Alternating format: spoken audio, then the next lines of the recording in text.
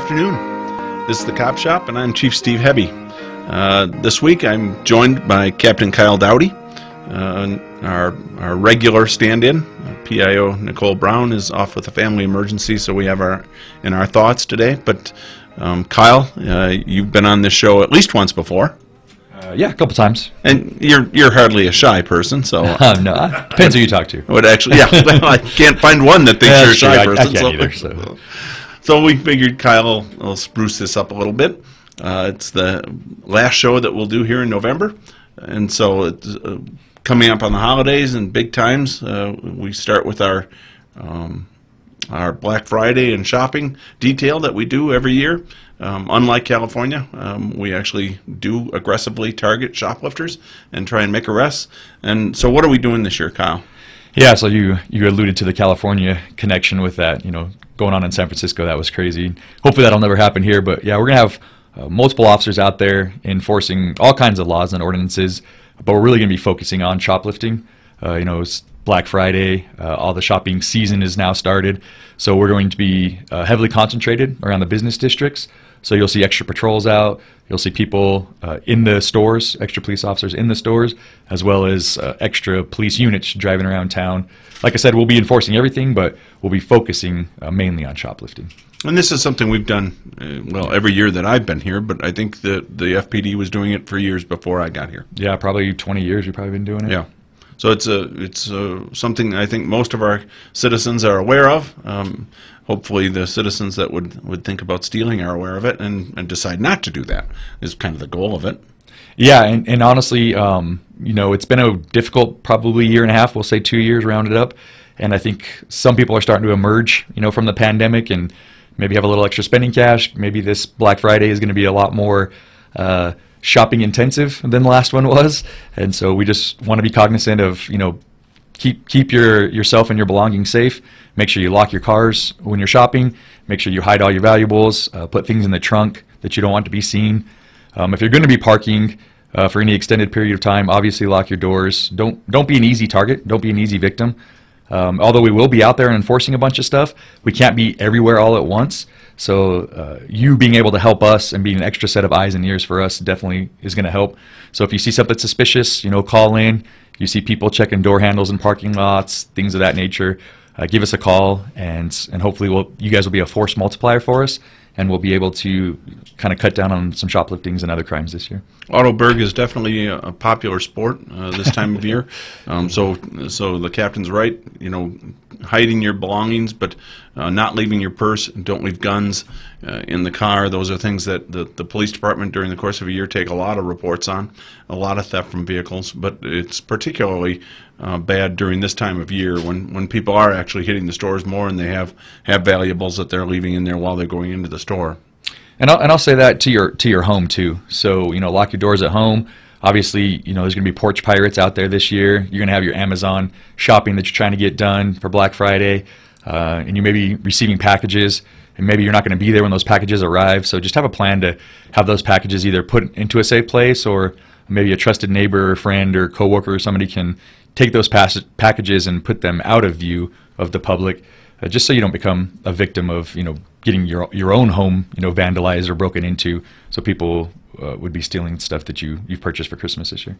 Well, that is definitely on the radar for the FPD, and like the captain said, we appreciate calls. If you see anything suspicious, call in. We have officers available. We'll come over. We'll figure out what's going on. If nothing's going on, it's not a big deal. Then the person moves on, and we've just made sure that things are going right. But if something is going on, you don't want to have thought, oh, I should have called the police afterwards. So we're out here. We're eager to have you call us, and we'll have extra officers deployed over the next couple of weeks to address that. Some of the other stuff going on, it's been busy nationally over the last couple of weeks. The Kyle Rittenhouse trial in Wisconsin was a fixation for many people on both sides of the issue across the country, and that wrapped up last week. He was acquitted on all charges in that case. And that was a tough one, Kyle, because, on the one hand, I guess I thought both. I thought on the one hand he shouldn't have been there, and that's not a place for a 17-year-old with an AR-15. Then on the other hand, I thought, geez, hitting a guy with a gun with a skateboard as he's laying on the ground and then pointing a gun at him probably moves you towards self-defense. And that's exactly where I'm at too. Two excellent points. Should a 17-year-old be patrolling the streets of a riot, and for lack of a better word, as close as that kid's probably going to see to a war zone? Should you just unleash a 17-year-old with an AR-15? That's debatable. But then again, so then when somebody comes into contact with him, should they be allowed to do whatever they want to him just because he's a 17-year-old with an AR? So it's unfortunate because events like that are completely avoidable. And, if we could just somehow, some way, make this clear distinction between peaceful demonstration and then the next step, which is what, Mini last year took, was the next step. And we are all about peaceful demonstration in this country. Our military's about it. Our government's about it. Our police department's about it. You're never going to see the Farmington Police Department, speak ill of people who are peacefully protesting. That's part of your constitutional rights. And then you take the next step, though, and then you start looting and you start rioting and you start causing damage to property and damage to people, which is what happened in this one. And then it just becomes a difficult situation for everyone to deal with. And, fortunately, we haven't seen too many of those in Farmington, especially not in my tenure here. And hopefully we continue to remain calm in this area, in this county, and demonstrate peacefully, and then get our points across without getting violent.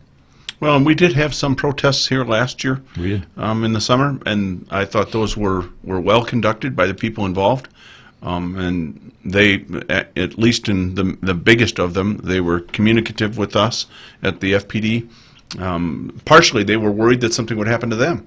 And they're not wrong. And so part of our mission as a police department is to preserve and protect their right to stand out and protest the government. Ironically, even protesting police abuse. But they're going to be protected by the police as they do it. And I was proud of the way our community handled it on both sides of the issue. There was protests on both sides, and in the end it was all peaceful and people moved on. What you didn't see in Kenosha, unfortunately, was peaceful protesting. So, the first question I asked is, should a 17-year-old be out there with an AR-15? I don't think so. But on the other hand, should people be out there burning and looting and vandalizing and then attacking other people? And absolutely, they should not. So we had a rough year and a half. Oh, absolutely. As a country, and we're a long way away from each other, which we've talked about on this show, and that's. It's not conducive to anything that we stand for. When we can't even talk to each other, we can't listen to each other's points, when we think the worst of everyone on the other side of the issue. Honestly, sometimes liberals are right. Sometimes conservatives are right. But we can't really bring ourselves to say that very often anymore. Well, it's just become frustrating for me because, it seems like this political divide has now turned into a social divide where, you're right, we can't even talk to each other as neighbors, as friends, as peers, as coworkers. Everything's, you're either for me or you're against me. Right. No middle road, no common ground. And it seems like those that are, moderates are maybe, losing more and more favor because they're being accused from both sides of not taking a stand, not being vocal in support of one side or the other.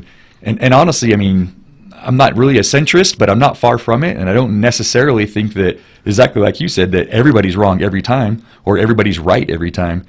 And that's kind of where we're getting to more and more is I'm right and you're wrong versus like, hey, maybe we're both a little bit right. We've just lost that sense of cooperation and communication, and it's now just become shouting and violence.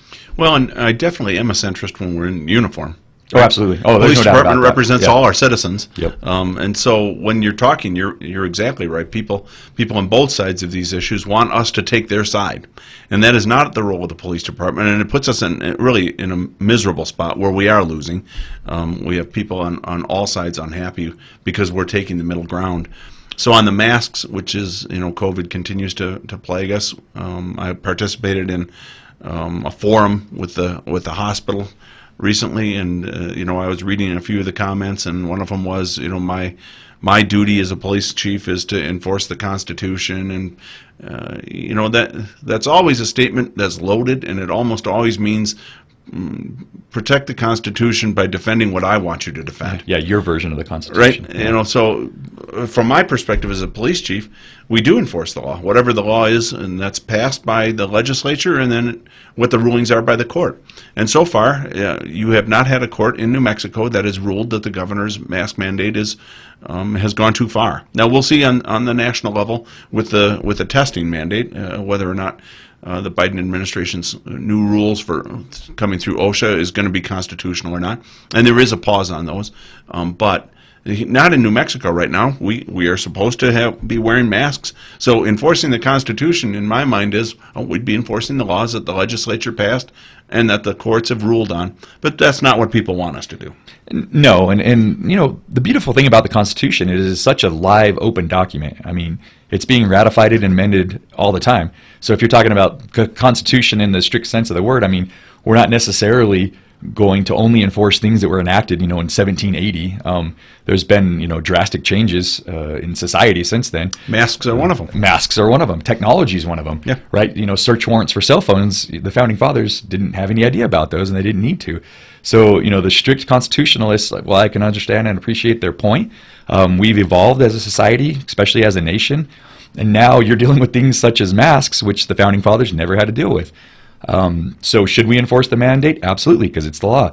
Once it stopped being the law, should we stop enforcing it? Absolutely, because it's not the law.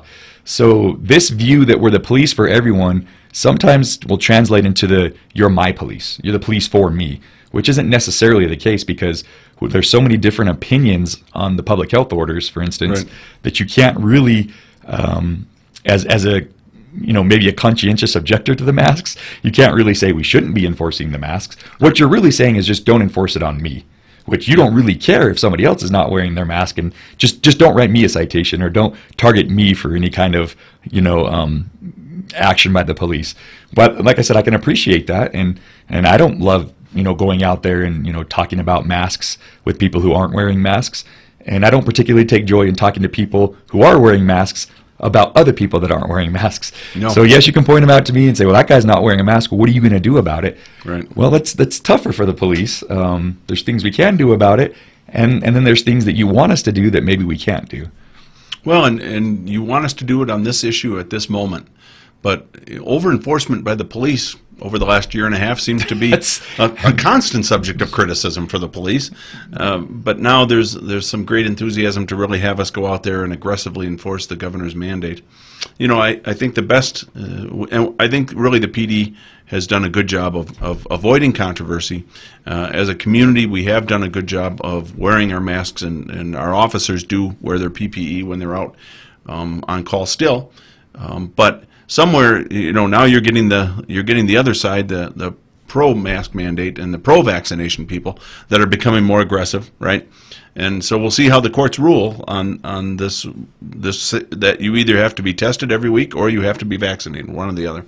And I see the comments too that expect the police department is going to somehow aggressively force people to get vaccines through the government, and we'll see what the courts rule. But I'm telling you, I can't see my officers are going to be holding people down so that somebody else can jab a needle in them. We're going to have to come to something a little more moderate as a response. Yeah, I mean, like you said, the last year and a half, people have been vocally in opposition to what the police have been doing, and honestly, in a lot of places, rightfully so. Sure. We have made a lot of mistakes throughout our history as a profession, no doubt about it. That would be the next mistake we did if we're forcefully holding people down while they're being, forced to be vaccinated, right? It's my body, my choice until it's, not my body, my choice, according to some law or regulation. And, I'm vaccinated. I have no problem saying I'm vaccinated. I wear a mask out. I have a child who was immunocompromised, so I understand people's concern about that, but that's still a personal choice for me. I have members in my family, in my household that, weren't vaccinated, and it's not an issue for me of, is this a political question, right? The issue for me is it a personal choice based on your healthcare provider and your discussion about what's right for your family and yourself. So it shouldn't be a political issue. No, I'll say this too: this Delta variant is, at least anecdotally in my experience, is far more contagious. So the police department definitely has had more officers in the last 3 or 4 months test positive for COVID than we did the first year and a half that this thing was running. So officers are testing positive for it, whether they're vaccinated or not. We're getting them testing positive. Also, I write condolence cards, and I talked about this on the forum. I write condolence cards for citizens in our community, but also for police officers that die in the line of duty. Something that their families have, that their sacrifice isn't forgotten. And the number that I've done for COVID is way up. And more ominously, the number that are for people in their 40s and 50s. So officers that, the first variant we were hearing, it was all they had some sort of underlying medical condition. Now they're getting younger. It's many more than it was the first go round, and it's hard to deny those facts. So I am vaccinated too. I know that I'm going to die at some point in life. I'm not in a hurry to have that happen, and I can tell you I don't want it to be from COVID. So I did get vaccinated. And and then they're dealing with this surge in the schools right now, where you're probably, if you're listening to this and you're a school teacher or a school employee, you're feeling our frustration with younger kids are getting it now, and it is becoming more. I don't know about contagious, but it's definitely, the side effects are becoming more. There's a lot more long-term side effects that I'm hearing about, and again, that's anecdotally. I'm not a medical professional by any stretch of the imagination, but kids are getting it. Younger people are getting it, and the effects are lasting longer. And it just should not be a political issue. And I think we politicize it so much right now. It's to the point of, again, you're either with us or you're against us. You can't be on this side of the political spectrum and have a vaccine, and you can't be on this other side and not be vaccinated. And you've actually seen some actual rioting and violent rioting in Europe over this very issue. Unbelievable. And we started putting people into camps of vaccinated and unvaccinated, and it's been a rough year and a half. That said, let's transition to something else that's contagious, and that's poor football play. Poor football, yeah. So the Bills and the Packers, I'm assuming, is what we're talking about. Well, not the Packers. Yeah, the Packers. The Packers are 8-3 and suffered a wave of injuries. But how are the Bills doing, Scott? Can we talk about something else? Who did they play yesterday? I forget that. On Sunday. Let's Sunday, see. Yeah. Boy, I don't even. It was just so the Colts. Awful. Oh, Thank they did you. play the Colts. Yes. Colts are not a bad team. No. So yeah, But as a long-suffering Bills fan, here we go again. Yeah. Yeah. That's all I can say. I'm afraid the Packers have had 2 healthy years, and we made the NFC Championship game 2 years in a row. And this year, although we still have a lot of talent, we've had a number of significant injuries. It was a good game Sunday against the Vikings, but it did not end well.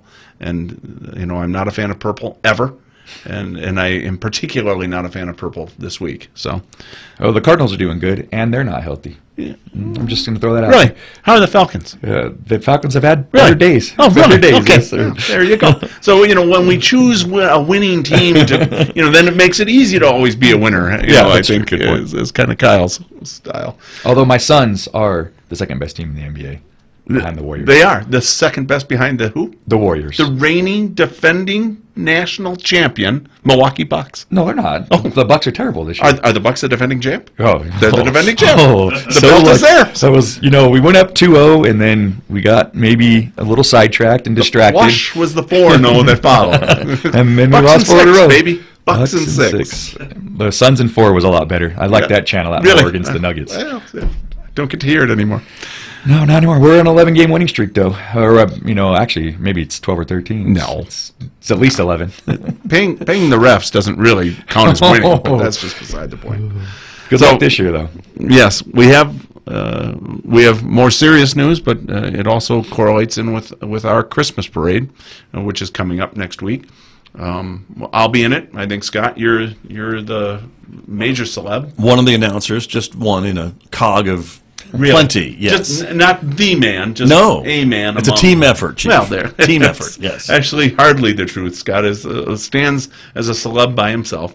But in Wisconsin, again, where I'm from, and not far from Kenosha, Waukesha had an extreme tragedy at their Christmas parade.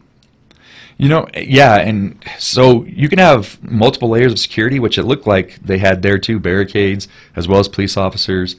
And unfortunately, for whatever reason, that didn't stop what occurred. And you can never really ultimately stop everything. Bad people are going to do bad things, and unfortunately, you can't stop them every time. But I just want to let the community know that there's definitely layers of protection that we have every parade we do, every event like that. We are going to have the barricades out. We do have police officers, both in uniform, in units and on foot. Everyone will be in uniform. But we'll have vehicles, hopefully protecting the people, as well as officers walking the parade routes too. And that's always difficult with the public who doesn't necessarily understand what we're doing to keep them safe. You believe we're keeping you safe, you're hoping we're keeping you safe, but you don't get to see all the action plans we're creating, all of the incident briefings we're doing, all the stuff we do behind the scenes to make sure you guys are safe.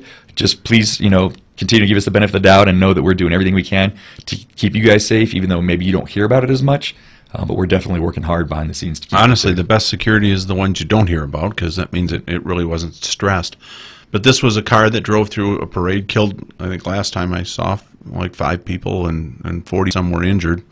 But it also plays to something that FPD has done now for several years, just hasn't the last 2 years, and that's our support of the Shiprock parade. Mm-hmm. So the Shiprock Fair is a major event. When they have their parade, we have FPD officers that go out there and participate, support the Navajo Police Department, which is stressed very thin during that event. And I've long said, look, this is the major issue or event in the Four Corners area. They bring out just literally thousands and thousands of people that are just on the road, sitting up watching or on the road actually in the parade. And if something happened out there, FPD would be scrambling to get out there. So if we can provide on the front end some additional security like you're talking about to help cut down on a possible tragedy, and just whether it's a terrorist incident, which we've seen through the years, or it's a drunk driver or somebody who just gets lost and they drive through the parade, they're going to kill dozens of people. And so FPD does participate in that Shiprock Fair, and that's the biggest reason right there is it is a major event in the Four Corners area. There are a lot of people who are attending. We want to stay safe and have fun. But it takes protection behind the scenes, and that's what the FPD does. And it's difficult on parades because part of a successful parade is the interaction between the community Right. and the people in the parade. So, more barricades and more distance is obviously better for the police department. That makes us feel better and safer.